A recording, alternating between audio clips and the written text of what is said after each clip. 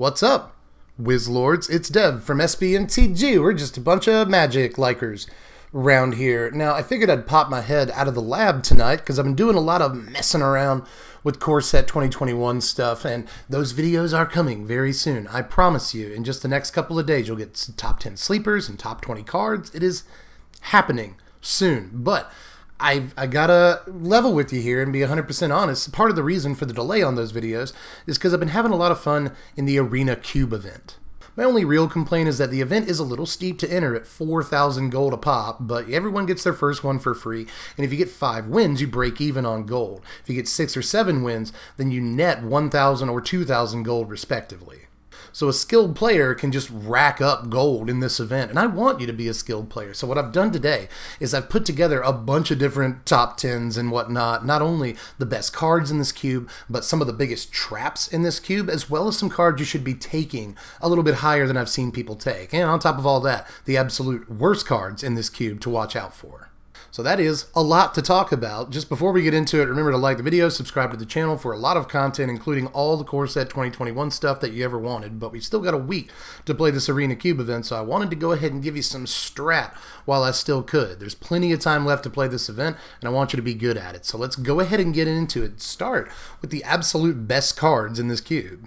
Now, best cards is the only category that gets an honorable mention because I wanted to bring up Elspeth Conquers Death and its counterpart, the Eldest Reborn, somewhere in this video, and best card seems like a pretty good place to do it, but it's nowhere near some of the other bombs that you can actually get in this cube event. There's a lot of really powerful cards, but in a set where there's a lot of powerful cards, things like Elspeth Conquers Death are particularly good because the ability to exile something 3 or more is easily the best ability on this card, but being able to get your big bomb out of the graveyard, also sweet. Eldest Reborn, not quite as good in a lot of situations because the first removal mode isn't as good, especially in a format with a fair amount of tokens, which this cube is, but still, you will remove a creature when it enters the battlefield, and the ability to get something out of their graveyard when it pops off in the 3rd chapter is really powerful, as well as making them discard a card.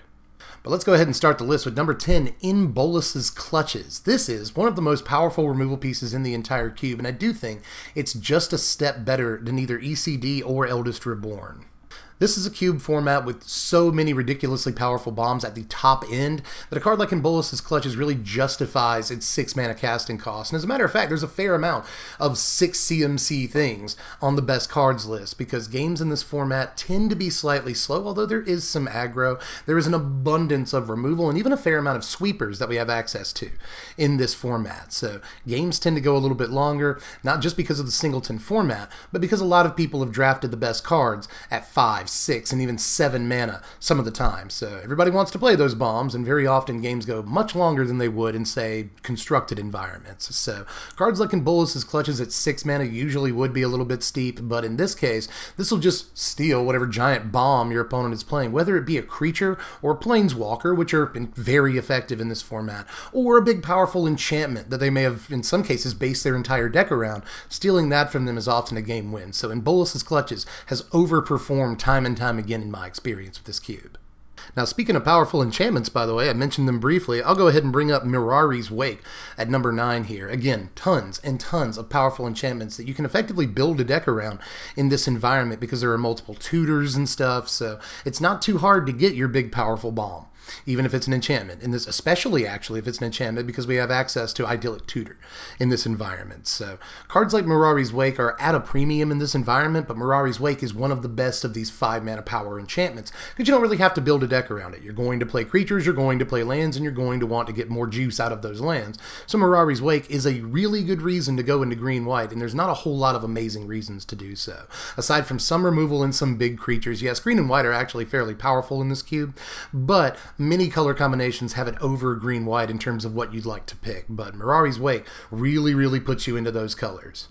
Now at number 8, I've got Bolas's Citadel. It's a little bit tough to cast, and yeah, it's another 6-drop, and big news, there's another 6-drop after this one as well. Again, I just don't think there's too many penalties for playing 6-drops in this environment, especially in a color like black, which is kind of at a premium in this environment. It's got so much good removal and some really good top-end threats as well. So a card like Bolas's Citadel pays off, even though there's not a whole lot of great life gain in this format that you want to play, and that does kind of knock Bolas's Citadel down a peg. Still, when it's resolved, it's just one of the best cards in terms of pure card advantage, and you often don't mind paying a few life to get ahead on card advantage. It's also worth noting that I've been killed once in cubes so far by the opponent actually activating Bolas's Citadel and just hitting me for 10, just 10ing me. So that has happened as well, and I'm sure it'll probably happen again because the City's Blessing is a real deck in this format. But again, games go relatively long in this environment, so it shouldn't be too uncommon to actually activate it. But even if you don't, just using it for card advantage, it's still one of the best cards in this whole environment.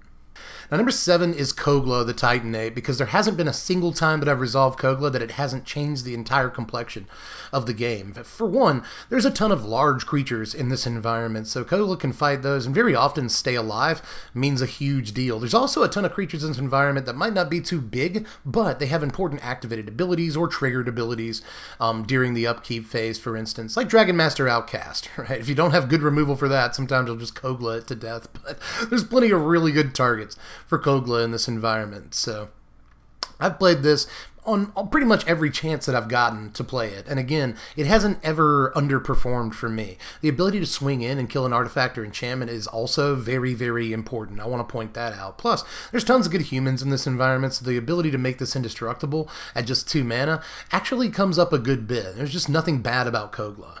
Now, number 6 is Fauna Shaman. This is just an unbelievably powerful card, and even though it is restricted to having to discard a creature, which sometimes doesn't feel great, there are turns where Fauna Shaman will sit on the battlefield with not much to do, and that's why it's down here at number 6, but there are also plenty of games where this just ditches a creature you don't care about too much and goes and fetches the biggest bomb in your deck. If you are able to draft up just a ludicrous creature, then this will help you get it into play, or at least get it into your hand pretty easily, and makes those decks that you want to build around a specific creature, like Winota, for example, much, much more consistent. Number 5 is Siege Gang Commander. This is just an unbelievable card every time I choose to play it. It's a board in a box, just a board on demand. You get a whole bunch of creatures all at one time, and they all have the ability to either remove small creatures, gang tackle large creatures if you have enough mana to do so by sacrificing them, or they just go face, deal up to 6 damage to your opponent if you have the mana to do so, and just finish off games in aggro. There's also a ton of token strategies. This aids and abets really, really well. There's things like Divine Visitation, for instance, in this format, and if you have a Visitation out and you play this, congratulations. You just put a whole bunch of power on the battlefield, 14 to be exact. So there's just so many cool things about Siege Gang Commander in this format, whether you're playing aggro or tokens or sacrifice synergies, for instance. There's Mayhem Devil in this format, so that effectively makes each goblin you sacrifice a bolt. So there's just a lot of really cool ways to leverage Siege Gang Commander in this format. But even if you don't have any way to synergize with it, it's still just an entire board on demand that also can kill stuff. Now at number 4, we've got Tender Shoot Dryad, and honestly, it's kind of hard to say which one is the better card, Siege Gang Commander or Tender Shoot Dryad, but over the course of long wars of attrition, it's definitely Dryad. And again, games go relatively long. Dryad is fairly easy to remove in this environment, but if you drop it later on in the game when your opponent's a little bit more dry on removal, or have been able to get some of the removal out of their hand by, making them target other creatures, Tender Shoot can stick around for a few turns, and once it does so, it helps you get the City's Blessing, starts making 3/3s on every turn, not just your turn, it's every single upkeep. And this can just take over the game really, really quickly, just in the course of 2 turns. This can take over a game if it's making 3/3s, so it is a little bit tough to protect, but when it does get time to work, Tender Shoot Dryad almost always wins the game by itself. Number 3 is Search for Iskanta. It's back. Everybody play Search for Iskanta again, and in a format with so many amazing non-creatures, especially planeswalkers and whatnot, this just has a million things it can hit, and honestly, Control is a pretty effective deck type or archetype in this environment. There's a lot of good counterspells. I've already mentioned there's a lot of good removal in this format, including a fair amount of sweepers and whatnot, so there's a lot of good card draw as well, so Control is just a very effective deck in my experience in this cube, and Search for Iskanta is easily one of the best, if not the best, card that a Control deck can have access to. Now, number 2 is one of the strongest cards in Standard as well, and that's Uro, Titan of Nature's Wrath. Now, Uro still does everything in this environment, right? Just for 3 mana, being able to draw a card and drop an extra land is actually well, yeah, and gain 3 life, by the way. It just keeps doing things, doesn't it? It's actually a really good deal on turn 3 to get other plays set up. And then late in the game, it's honestly not too hard with all the decent spells and smallish creatures and whatnot. Especially with all, again, the removal in this format, putting creatures in your yard. It's not too hard to escape this. And if you can escape it even once, then it's doing really, really cool stuff for you. So Euro is still, resilient, gains your life, draws your cards, is a ramp piece. It just still does all the things in this environment that it does so effectively in Standard, and that makes it easily one of the most powerful cards. But number 1, I'm actually going to cheat a little bit and just say Planeswalkers. I've already alluded to this, but Planeswalkers are unbelievably powerful in this format because, again, there's not too much aggro that you run up against. There is some, but for the most part, again, people want to play their big bombs and their big exciting cards and whatnot. So you will see, a fair amount of mostly mid-range decks and some control decks and whatnot. So Planeswalkers, once resolved, are just really difficult to get rid of outside of Murderous Rider and, white removal like Banishing Light and Prison Realm, which are very good cards. There's just not a whole lot of straight-up removal against Planeswalkers in this environment. So, Planeswalkers in general are good, but keep your eye out especially for things like the 5-mana Ashiok, the 5-mana Teferi, 6-mana Liliana. All of these are just unbelievable in this environment for their ability to not only, in some cases, like the Ashiok and the Liliana, create a board presence, but in all of these cases, just remove creatures fairly effectively. Chandra, the 6-mana Chandra, and Sarkhan the Masterless are also good ones to keep a lookout for because Chandra is effectively a sweeper, which is an amazing tool to have. But it's also something that can just win you the game over the course of a few turns. And again, Wars of Attrition are fairly popular, or fairly common in this environment. And then Sarkhan can at least leave behind a 4/4 flyer in terms of value, and that's great. But if you've drafted up, even 1 or 2 other Planeswalkers, sometimes this does amazing work for you. So again, keep your eye out for Planeswalkers and draft them almost whenever popular, or whenever possible. I made a tweet last night that was like, hey, you want a quick tip for Cube? Just draft all the Planeswalkers and win a bunch of money. And it's honestly working out for me so far. But moving on to our next category here in terms of lists, let's talk about traps in this environment. And I'll start with number 10, Juggernaut. Now, Juggernaut is a good example of how the traps list works. The higher up, or I guess the lower on the list you are, Juggernaut is the lowest possible entry in this case. The lower on the traps list you are, the less of a trap you are, right? There are some decks these cards can work in, but by and large, I don't necessarily think you should draft them, right? Like Juggernaut could go in like an artifact aggro deck with Steel Overseer. And there's a couple of artifact payoffs in this format, like the 5-mana Tezzeret. So there are some cool things you can do with the Juggernaut, and if you're just drafting a straight aggro deck that wants to play a decent 4-drop, you could do worse than Juggernaut, but you could do a whole lot better than Juggernaut as well. So I just think that it's not, 1994 anymore, so Juggernaut just doesn't look as good in the face of a whole bunch of other amazing cards that are available to draft in this cube, especially in the 4-drop slot. There's a whole bunch of power, and you could just do better than Juggernaut 90% of the time. So just don't draft it. Number 9 is Niv-Mizzet Reborn. Now, this one is a trap just because it's relatively hard to put together 5 colors, and even if you do, you might only draw like 1 card off of this. And honestly, a big 5-mana creature that has an evasive ability and draws you a card is probably worth it, but it's just so difficult to cast this thing that I just don't think it's going to be worth it 90% of the time that you draft it. And if you draft it as your first or second pick, you decide to build your entire deck around it, there's going to be a few times where the mana just doesn't work and you lose games because no other reason than that. And that's not how I want you to lose games. So most of the time, I would stay away from Niv-Mizzet Reborn.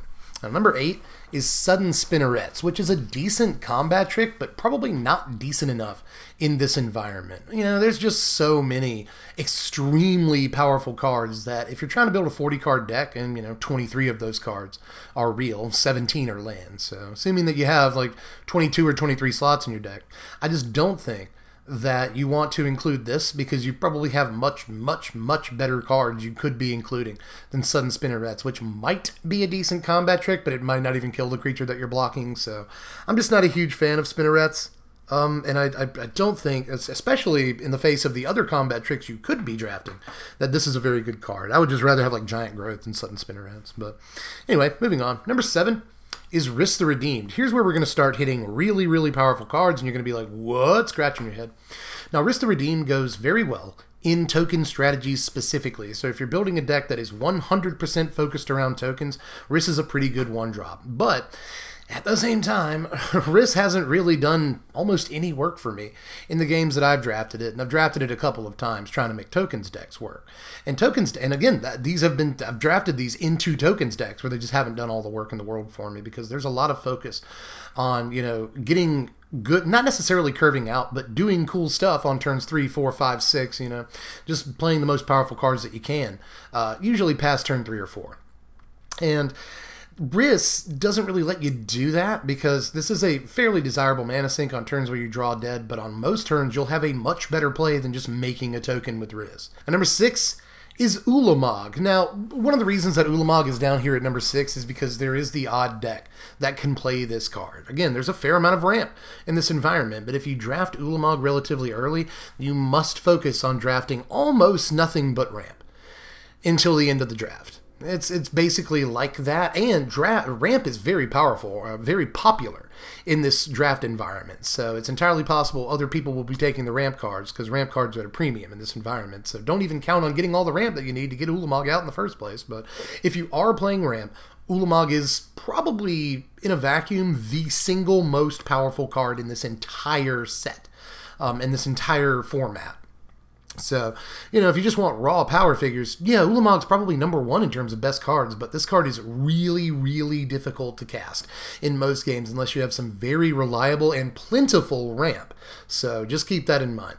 If you just draft Ulamog and you're just building like, black-white or like red-green aggro or something with no ramp in it, you probably don't want to actually play Ulamog, because you're almost never going to get the chance to cast it. It's just going to sit in your hand like a wet trout, like a dry salmon. It's probably worse than a wet trout, actually.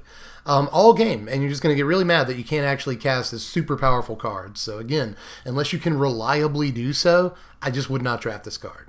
Now, number 5 is Akroma's Memorial, which is not a terrible card, obviously. Again, that's why it's over here at number 5, but you mostly want to utilize this in aggro decks, but you also can't cast it in aggro decks because it costs 7 mana, right?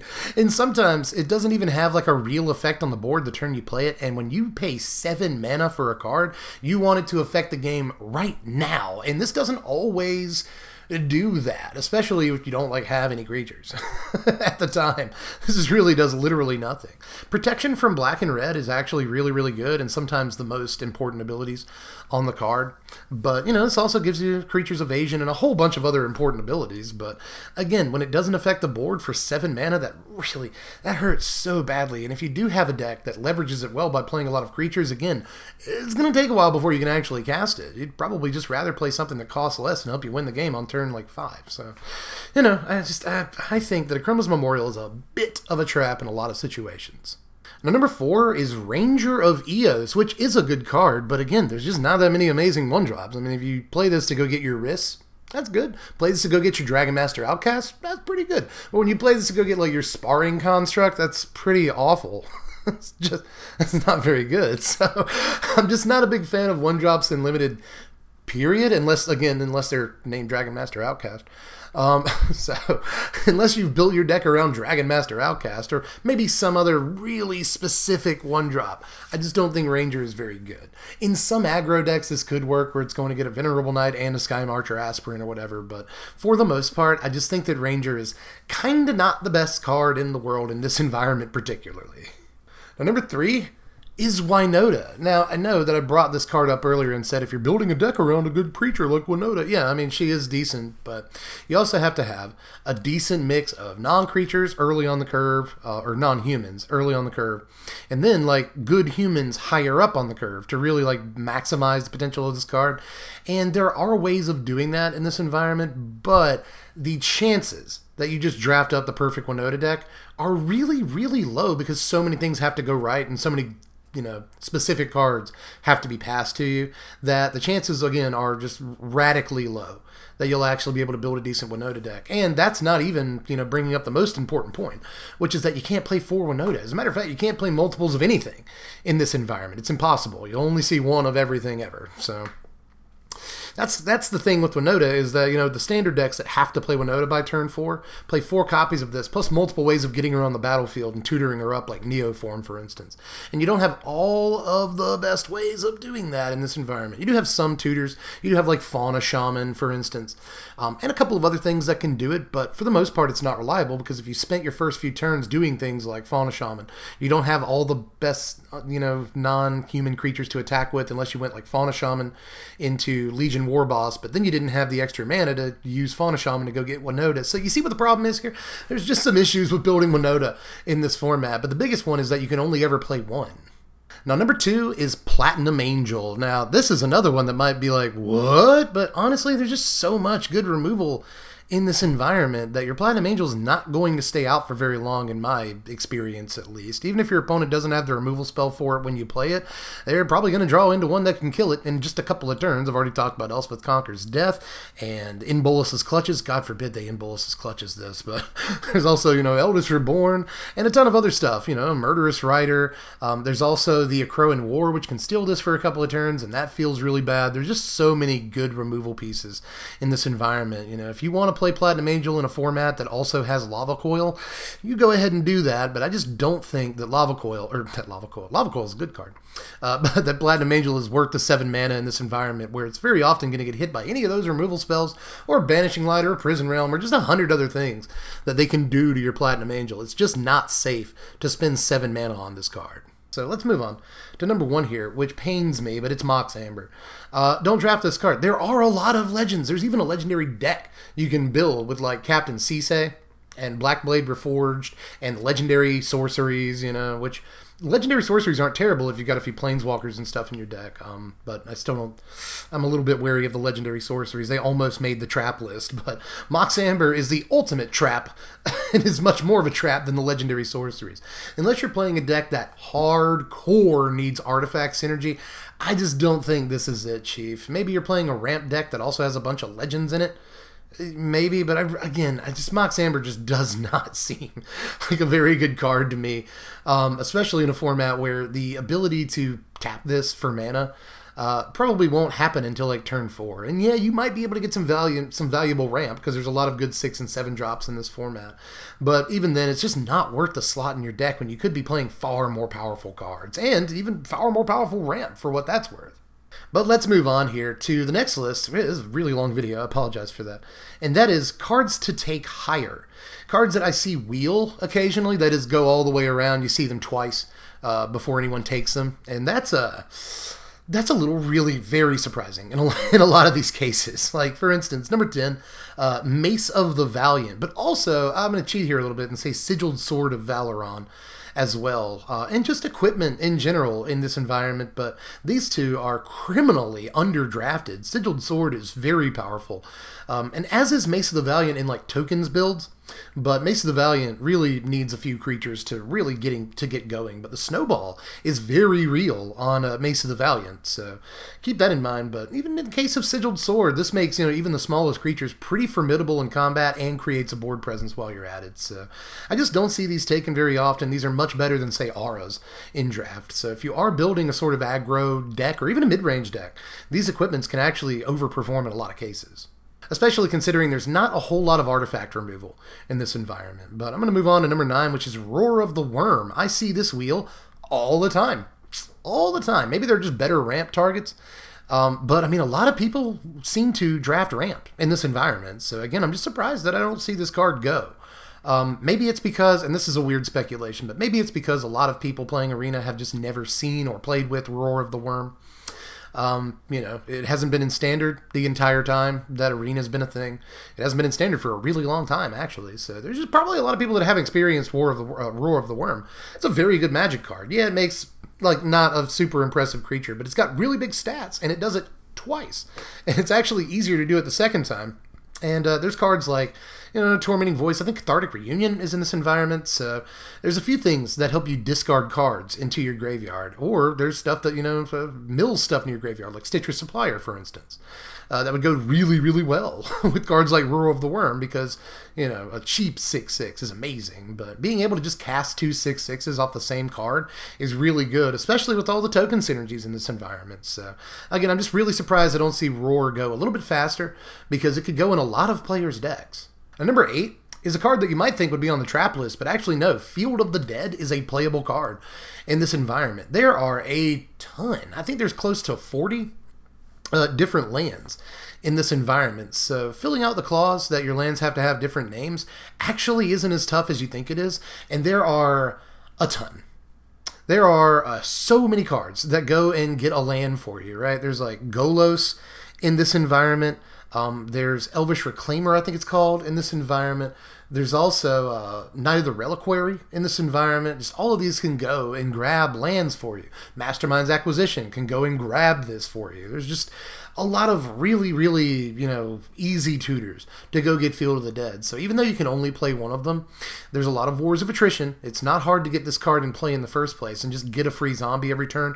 And you can play stuff that lets you play extra lands in a turn. Wayward Swordtooth is in this environment, as is like Dryad of the Elysian Grove and all kinds of stuff that helps you play extra lands. You know, I've already brought up Eero, Growth Spiral is in this environment, as is Arboreal Grazer, just so many things that let you play extra lands. So Field of the Dead in the 22 land Field of the Dead limited deck is actually very real.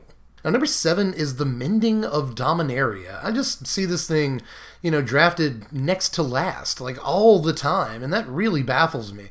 Not only can this get a couple of important creatures out of your graveyard, but it can also ramp you really effectively if you get this early enough in the game. If you're actually able to cast this on turn 5, and with some ramp, you cast it on turn 4. In just a couple of turns, it will often put 2 to 4 lands into play for you. And if you have a way to mill stuff or sacrifice lands, then it can put even more lands into play for you and just ramp you into huge stuff like Ulamog. This is actually one of the key cards in the Ulamog deck if you build the Ulamog deck in a very specific way, so keep that in mind. But this is good ramp, and it's actually decent card advantage for green decks that don't have access to it in other ways. Being able to get stuff out of your graveyard is really important in a format that has tons and tons of huge bomb creatures. So just don't, you know, I see people not taking this card seriously, and it's actually fairly powerful.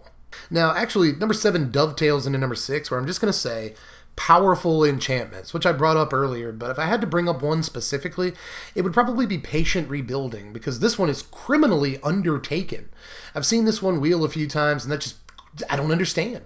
It's just an unbelievable card where not only can control decks use it as a mill piece to just win the game, but even if you're not counting on milling your opponent out for the win, this still it often equates in, you know, really, really good card advantage where it can draw you up to 3 extra cards per turn, but very often draws you at least 1 extra card per turn.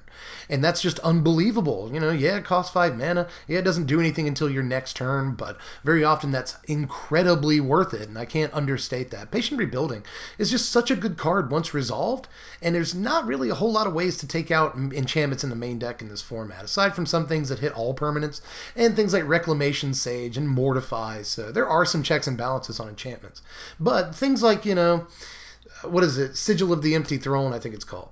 And even Fires of Invention, you know, Divine Visitation, these are all really, really powerful enchantments you can build entire decks around. As a matter of fact, I've drafted Fires twice in this environment so far, and I haven't gotten less than 6 wins with it either time. So Fires, if you build it right, is still a really powerful deck, but all of these enchantments can form the basis of incredibly powerful decks, and a lot of these I don't see getting taken when they should, but Patient Rebuilding is probably the biggest one.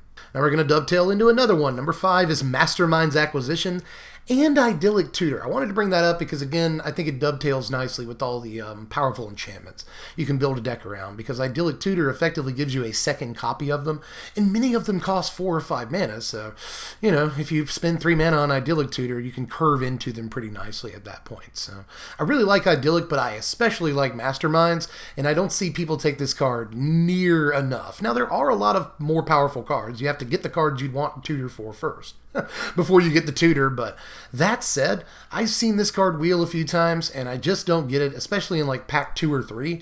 I still see Mastermind's Acquisition come back around to me after I've already picked from its pack.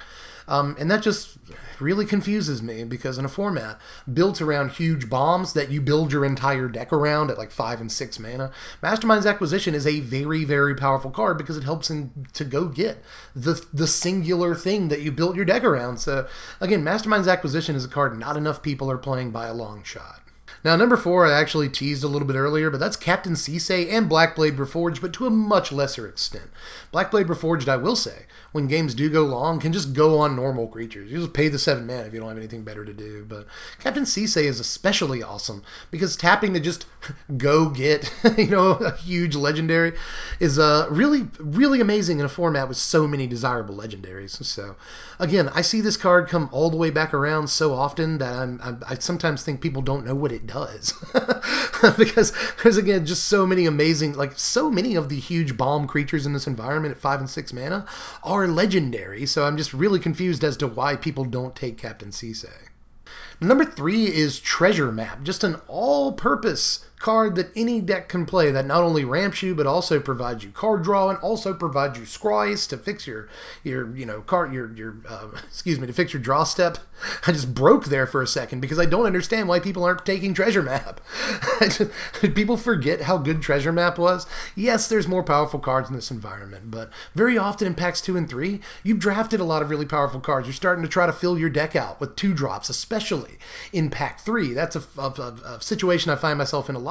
Is okay, let's fill this curve out. And Treasure Map does that super well. Helps you get to your big bombs, ramps into your big bombs, draws if you don't have any other way to draw cards in your mono white deck or whatever. It's so good. Treasure Map is so good and very often worth the 2 mana investment because there's not a whole lot of amazing 2-drops in this environment that you'd rather play. I hate to say, but it just is the case.